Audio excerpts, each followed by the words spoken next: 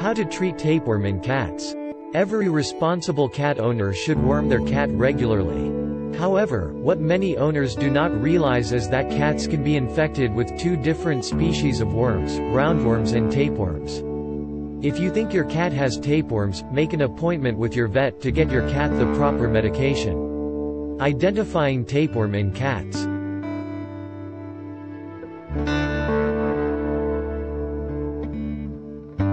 Understand what tapeworms are. As the name suggests, tapeworms are long flat worms. They can reach up to 60 centimeters in length, and are a creamy white color with flat segments along their length. The tapeworms attach firmly to the lining of the bowel wall, so it is unusual to see an adult worm unless the cat has had a worming treatment.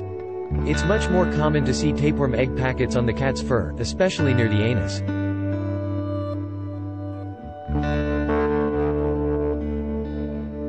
Look for white, rice-like objects in the cat's fur. When a tapeworm reproduces, it fills special segments, called proglottids, which contain thousands of tiny eggs. The adult tapeworms shed these egg packets into the bowel lumen where they migrate out of the cat's anus.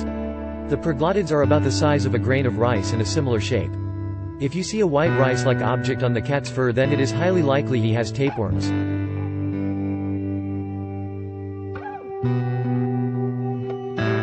Bring a sample to the vet for testing. If in doubt, stick the egg packet to a piece of sellotape, tear of a 6-inch length of sticky tape, and touch the adhesive side to the object, then stick the tape to a piece of card to show to your veterinarian.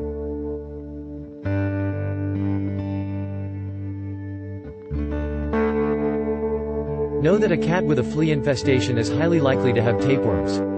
There are two types of tapeworm that commonly infect the cat, and these tapeworms have different intermediate hosts. Dipylidium caninum, the most common cat tapeworm, uses fleas as its go-between. Cats with fleas are likely to develop tapeworm as immature fleas feed on tapeworm eggs and cat feces. The tapeworm hatches and develops inside the flea, the intermediate host, and when the cat grooms and swallows the flea, her digestive juices crack open the flea's body and release the larval form of the tapeworms.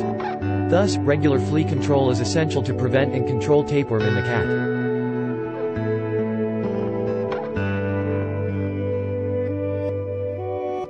Understand that hunting cats are more likely to develop tapeworm. The second most common tapeworm, Taenia taeniiformis, develops its larval stage inside rodents such as rats and mice. Therefore, hunting cats are more likely to be infected with this type of tapeworm.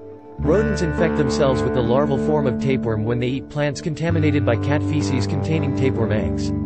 The tapeworm burrows into the rodent's muscles, and when the cat hunts and eats the infected rodent, it will infect itself with tapeworm. Thus, hunting cats need to be wormed regularly, ideally every 3 to 6 months.